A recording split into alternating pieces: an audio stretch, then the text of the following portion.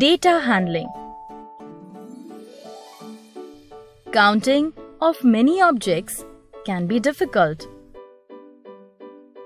In order to easily count many objects and keep a score, we use tally marks.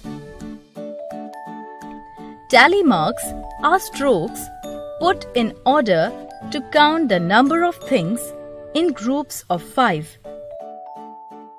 We draw one straight line for the first 4 objects.